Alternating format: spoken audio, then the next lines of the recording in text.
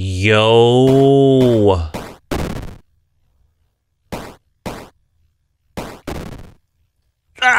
Let's go. What? Free movement. Free movement is coming to rpginabox, and quickly.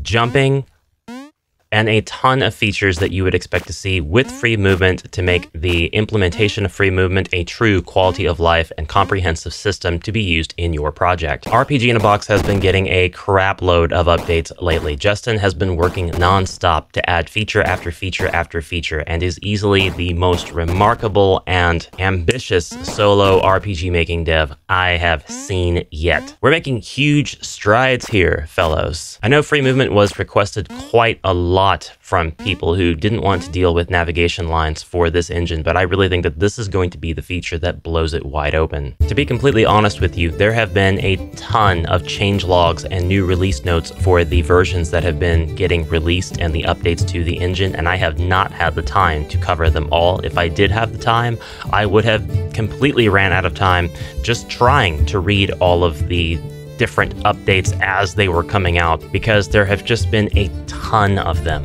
I'm starting to think Justin's not a real person, but more of an idea created by a team of developers. Justin is like the Batman, just an idea that must exist, a concept so that it strikes fear in the hearts of people who don't want to develop their own game. Is that the antithesis to the game dev? Is that the villain? Who's the villain? I'm going to read some of these off because there's just no time to go through all of them. But for version 1.0.7 released on April 2nd, the base implementation was added with a new free movement system enabled per map from map properties. Most gameplay would not work yet at this point. It's a use at your own risk feature. Then the added character collides trigger event for object scripts to the entity properties tab in the map editor for both grid-based and free movement. Character collides being a very important thing for a condition. So in this engine, trigger event. When your character collides with this event, now things will happen, as opposed to you having to walk up to the event and hit a button to interact with it. Added pitch control camera setting, as well as focal, offset, and locked axes camera settings to the game configuration dialogues. That allows the player to control the pitch with min-max settings. Very nice. You can vertically offset the camera's focal point in third-person views. This has a lot of use cases.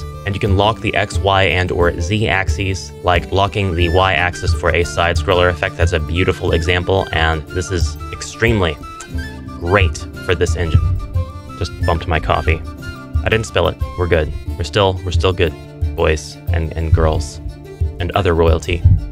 Damn it. Added jump is an option to the list of predefined animation names when defining a character animation in the voxel editor. Predefined animation names are very important because the engine will automatically apply the animation that you assign to that predefinition once a specific condition is met, in this case, when your character jumps. It's really nice to see the jump animation being used in these RPG engines, as jump becomes more of a feature that many game developers want to have in their projects. Added a debug console command for adjusting the player's jump height in free movement maps. So, for example, jump X, where X is from 0 to 10. That's right, you can adjust the height of your character's jump in rpginabox. Added Spotlight as a light source option to the voxel editor with initial settings for range in voxels and angle of the spotlight. Added hostility behavior setting for NPCs to determine how they behave when attackable.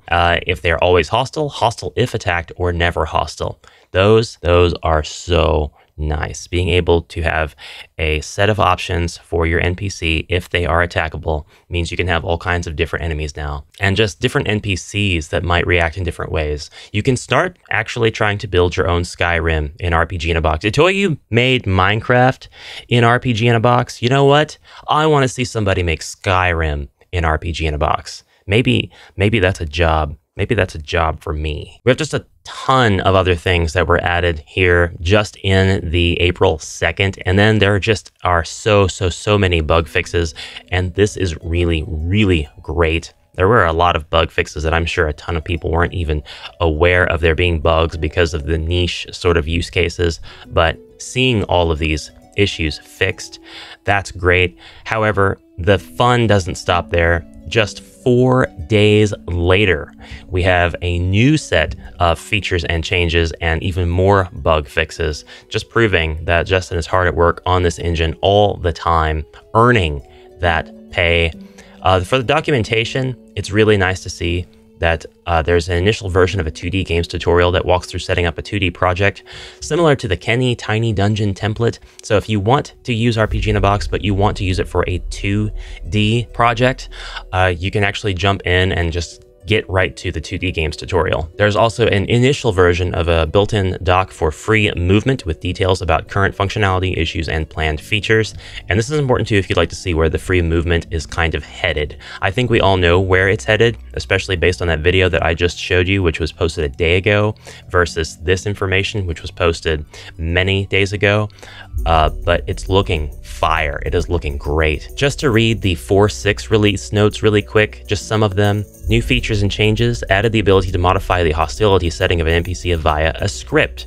And this is very good so that you can have your own sort of feature like in Elden Ring. When I go and I attack an NPC, now they're going to be hostile towards me. They might run at me and attack me, but they've got a quest line and I can't finish their quest line because they're angry at me. So there's a point in Elden Ring where you can go take a sort of holy bath and cleanse yourself of all of your sins. And that actually causes everyone to forgive you. And so if you go back to that NPC you attacked previously, they won't attack you now. You've been absolved of your sins. It's a very strange mechanic, but it makes sense in a lot of other ways too. So this is really cool to have the same features that were implemented as script functions so that you can manipulate this data in runtime while your game is actually going on. It just gives you so much more control over the universe that you're building. Dang it, I gotta move my coffee. Added ability to call global functions from the in-game debug console, such as those defined in the game configuration dialog.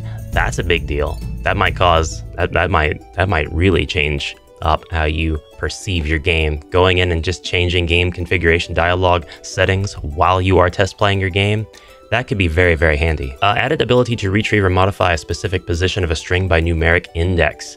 This is going to be really useful for advanced script users. I know that anytime developers add the advanced string functionality in their engines, it's always highly appreciated by those people who want control over string variables. And there are a ton of use cases for this sort of thing too. If you're interested in letting your player name their character and have other characters reference your character by name, maybe there are certain symbols you don't want them to be able to use when they're making their name. You could take those out. You could find them in the string. You could extract them. There are just a lot of things that you could do. And then just in those 4 days, Justin also updated the NPC behavior built-in docs to include info about the hostility setting, so you get that information in the engine, and also updated the move character and scripting reference built-in docs to include info about the optional pause parameter. So that's all the time that I can devote to this right now. Just know this thing is incredible. It is one of the engines that I highly, highly recommend to people who want to make their own RPG. It gets a little bit of flack because of visual style being voxels, but those people are not taking the time to look into what the engine can do. They're just looking at like initial screenshots of things that are made in voxels. If you join the Discord, which is always linked in the description below every single video, you will see a ton of stuff in the showcase channel, and there are people making beautiful voxel models and using the marching cubes function, which is a mathematical sort of algorithm that is used in that 3D space where voxels are concerned to kind of shape voxels dynamically in such a way that they're not always cubes.